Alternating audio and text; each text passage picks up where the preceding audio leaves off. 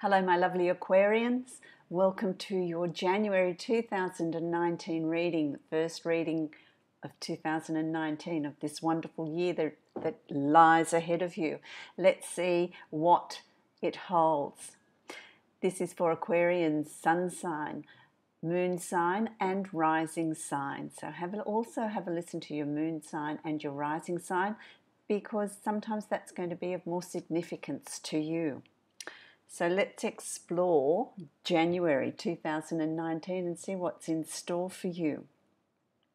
I'm going to start with the card that I've got here in the recent past, and I really get a really interesting information from my guides for you with this card. It's the Prince of Swords, and what I get really clearly here is the time of planning is over. The time of planning and thinking and laying down plans is finished. It's now time to take action. So the planning stages, and anything you've been planning, anything you've been working towards in 2018, anything that you've wanted to bring in, any changes, changes of behavior, people that are around you, any planning, anything that you've been processing, that is done. Enough with that. So don't continue to go over it, don't continue to revise it. It's completed, it's done. It's now time to put those plans into action, to put that direction into action for you. And the energy that's coming around you for this reading is really strong. It's very, very powerful. It's very powerful energy. And for me, that is a clear indication when it's sitting like that is it's time to move it on. It is actually time to start processing it. It's time to start bringing in those changes. So it's time for action. January is going to see you feeling really emotional. January is going to see you really getting in touch with your emotions, getting in touch with your intuition, getting in touch with, this is the Princess of Cups, and it's about getting in touch with your intuition. It's about getting in touch with your emotions.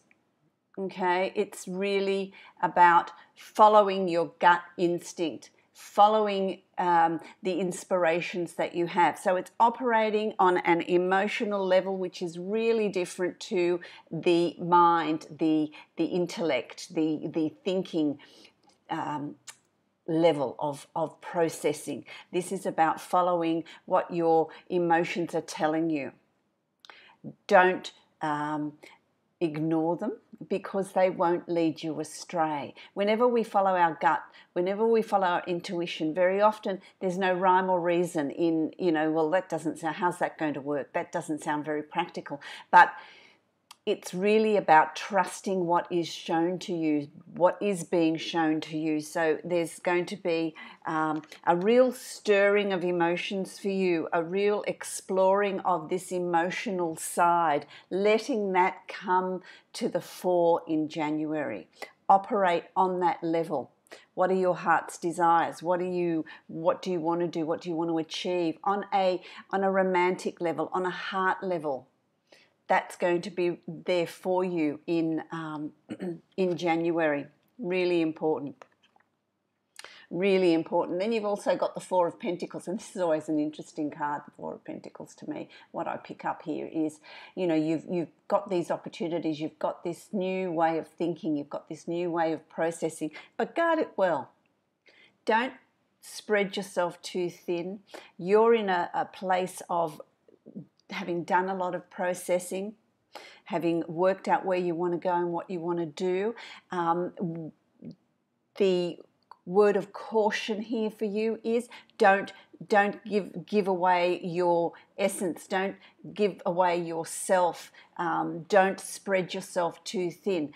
Keep that energy for you in order to move forward. So you can still share yourself with others, give that help, give assistance, give that information to other people, but also keep something for you. Be mindful of who you give your energies to. If they're deserving, if they are if it's something you want to do, then you do it with awareness. But don't allow people to take that energy from you, because you're going to need it in moving forward in January, because there's going to be a lot of new things, a lot of changes coming to you in January, because what's underwriting all of that, and I feel like you know that instinctively, intuitively, like that Princess of Cups says, intuitively, you know that there's change around, there's change that's coming for you, which is really interesting. You've had a hard time. It's not been great. It's been a difficult time for you in 2018 and beyond. And that difficulty is going to vary for each of you. For some of you, it's been really difficult. For some of you, there's been bumps in the road. But for all of you, it's the Wheel of Fortune is turning in your favor. 2019 is going to be a year for you, and it starts in January. Now, what you're going to reap, and I feel like what you're going to reap in about June, July of this year is going to be directly proportionate to the effort and the change you've brought in January. So January lays the foundation for what is going to unfold for you through 2019. But the tides of fortune are turning in your favor in 2019. And I can pick up from your energy that a lot of you already know that. A lot of you already sense that there's change afoot, and you're ready to embrace that change. You're ready to bring that change on. Just be mindful of, and this is also telling me to be mindful of your possessions as well. Don't be giving away too much. Be mindful of what is yours. Be mindful of your possessions, because that's going to stand you in good stead. For those of you that are walking away from a situation, don't be inclined to think, oh, well, I'm just going to walk away. I don't want anything. You need that for what's going to unfold for you mid-year. So be mindful of that. That's just something that's come up. They've just said that to me. So for some of you, that's going to be extremely important. Protect what's yours, yourself, your energies, your essence, as well as for some of you, the material aspect of it. Okay, that will be really important. Be mindful of that. Whatever change comes through, how it's going to be reflected in your reality is the Chariot. And I love this card because the Chariot is really indicative of taking charge. The Dark Horse is your shadow self, your subconscious, your secret part of you, your secrets, your desires, your what makes you you, your challenges that you've faced and how that's molded you and how that comes up in your now.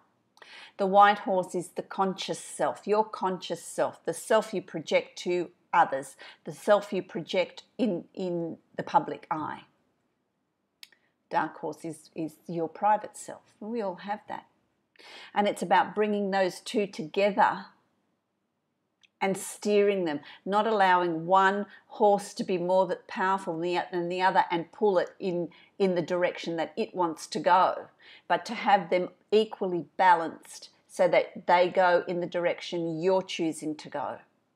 You take charge of your future. You take charge of the direction that you're moving in, and that is going to absolutely be really powerful for you in January. You taking charge, you moving forward in the direction you want to go, not being pulled by opportunities or circumstance, fate, whatever you want to call it. But you creating your reality, you creating the direction that you want to go in, because you've spent a lot of time in the planning of it, There's going to be a lot there. And, to be able to steer that, to be able to take that chariot and steer it and control those horses that are quite strong and forceful, takes a lot of your concentration, a lot of your determination, a lot of your substance to steer your life in the direction you want it to go. That's going to be really, really important. That's going to be to lay the plans of where you want to go, what direction you want to go in. It's really good. I really like that. So have the confidence, have the strength, follow your instinct, follow your intuition. Does it sit well with you? I feel like you're going to have people in your ear saying, well, do it this way and do it that way. And what are you doing? There's no logical reasoning why you're doing what you're doing. Don't listen to the chatter. Don't listen to the external advice. Always check in on yourself. Check into your solar plexus. Check into your gut. How does it sit? How does it sit? Really pull away all that doubt and all that lack of confidence, and really listen to yourself. Take time out to meditate. Take time out to really think about what you've been planning and where you've wanted to go and what you've wanted for yourself. January is about yourself. Really working that out. And I feel like you do, because as we near the end of January, here you are, taking everything, the 10 of Wands. The 10 is completion. It's completion before we start a new cycle. And it's taking everything you've learned, all your hurts and your lessons and your challenges that you've faced in the past. It's now time to call all that in. And how has that molded you and made you who you are today? How has that molded you and made you who you are and how you take on challenges? It's also given you a perspective, knowing that you can overcome whatever is laid before you. And it's taking all of that, not forgetting about it, but taking from it what you've learned, what you've benefited from those situations, and moving forward, moving to that next part of your life, moving forward to achieve the goals and the plans that you're setting yourself that are coming up. Because you change as situations come about. People come across our path to teach us lessons, valuable lessons. And rather than collapsing into the actual situation, it's about sifting through that and picking out of that what you've gained from that, what wisdom, what knowledge, what strength, and take it with you. So rather than it being a burden that you're carrying on your back, it's actually you're carrying that with you to help you in the future, to help you with future plans, future goals that you can set yourself, that you're going to be perfectly capable to achieve. Fantastic. Now what I'm going to look at here is what is coming up here. How does all of this figure in your reality, in what's coming up? So you've got the 8 of Cups here, and it's, all of this is going to cause you to have an opportunity to reflect on your past, and you are really ready to, as this card is an indication of, you're ready to turn your back on past situations, past challenges, past habits, past behaviours, past situations that have kept you in a situation that's not made you happy, that's not been good for you, where there's not been progress, where there's been heartache, where you've given of yourself to others or someone else that has not allowed you to grow. So it's about you're ready to turn your back on all of that, turn your back on the past and move forward to new beginnings, to new opportunities. And you're ready to do it. You're ready to do it. It's what I'm hearing is the line's been drawn in the sand. You're ready to do it. You're ready to move on. You're ready to take on whatever new opportunities are there, because they're opportunities of your choosing.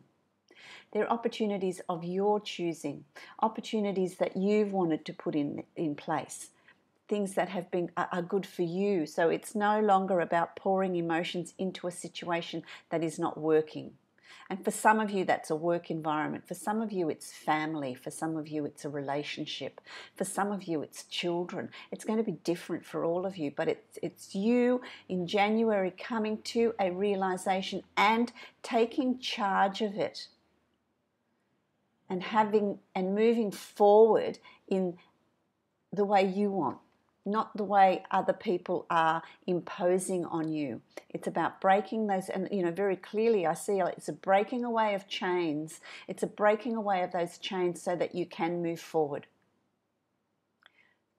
Unchaining yourself from situations that are toxic, are not suiting you, are preventing you from moving on. And for some of you, it's simply about changing how people perceive you. So the changes are within yourself, and people will see that change. So it's not necessarily getting rid of people around you and people in your life, but you dealing with things in a different way, with different perception. Really, go back and listen to that, because that's really powerful. There's a lot there for you to interpret, to apply to your situation in moving forward. Then you've got the Ten of Swords as well. So you turn your back, you move away from things that are no longer suiting you, attitudes, behaviours, the way you were dealing with things, the way you were allowing people to impose on you. It's going to be different for all of you, but there's another completion. There's another completion. So it is also a time of laying down new plans, also a time of completions, a time of endings. A time of endings. Some of those endings are going to be difficult. They're going to cause you some anguish. They're going to cause you some concern. But they're completions nonetheless. It's time to move on.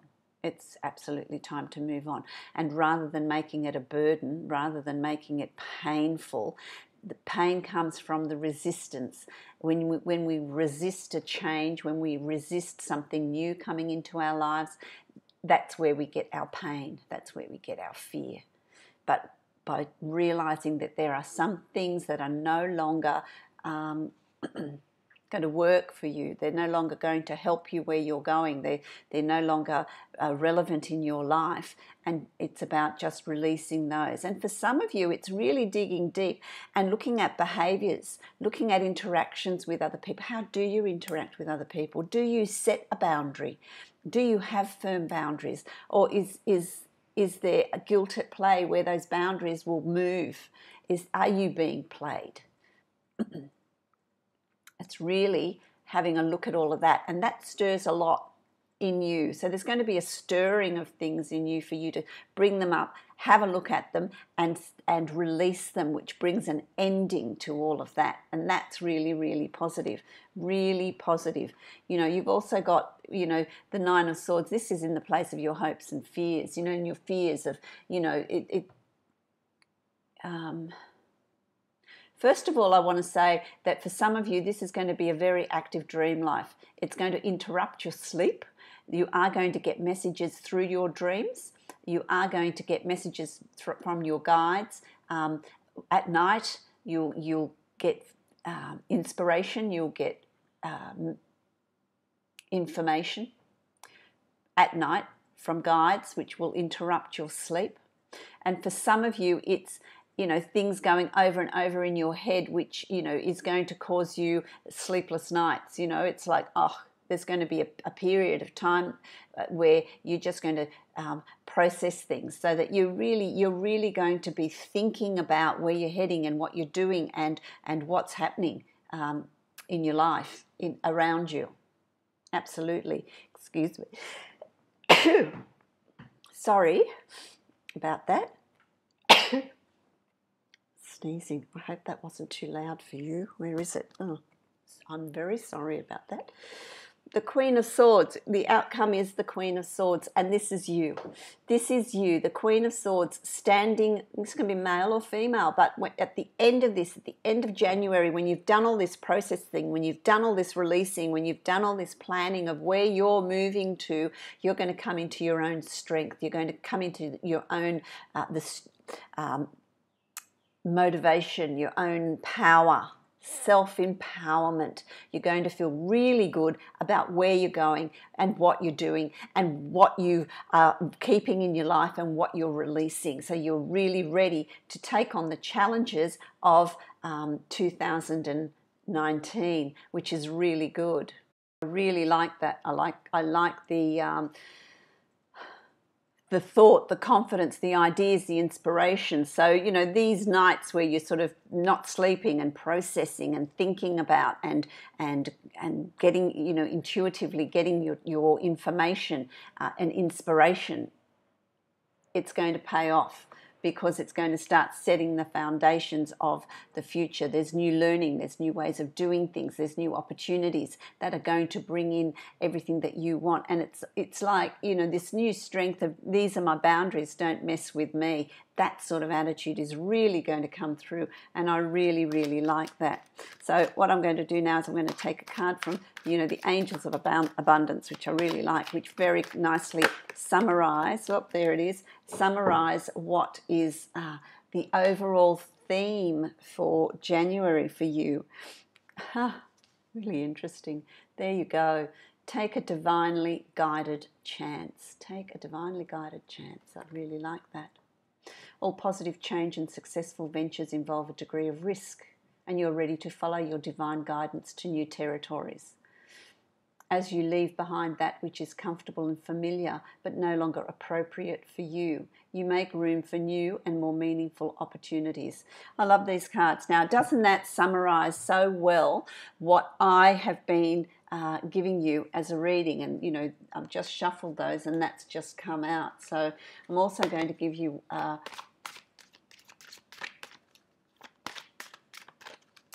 card from my Dreamtime cards. Really like these cards. And let's see what advice you're going to be given. So let's just see what card comes out for you. Oh, look at that. That's just absolutely flown out, hasn't it? Okay, walkabout. Bare feet. Walkabout, bare feet. That's taking away unnecessary, you know, to have your bare feet, you know, get to the bare bones of where you want to go and what you want to achieve, and really feel the ground, get back in touch with the basics in your life and what you're wanting. And it's time for a walkabout. It's time for leaving behind what no longer is relevant and walking to a place where you will settle, that is going to bring to you the happiness and the abundance that is your right, that is what you, the change that you're bringing in. And that's going to be different. For some people it's going to be a physical move. For some people it's going to be a shift within themselves and their perception and their boundary setting and what they're wanting. So there's a shift in them, because emotions are also in play this month. But when you get the walkabout card, it's not. You can no longer stay where you are. It is time to move. It is time to go on walkabout. The Indigenous people go on walkabout when they are in a particular area of the country that is now needing to be replenished. It doesn't provide the sustenance there for them to sustain them, and they go walkabout to find a new location. One where they are going to be able to be nurtured and fed and looked after, and it's going to somewhere that's going to provide what they need. And so for you, it's a spiritual walkabout, an emotional walkabout, getting yourself to a place that is going to nurture you, that is going to provide for you. How lovely is that?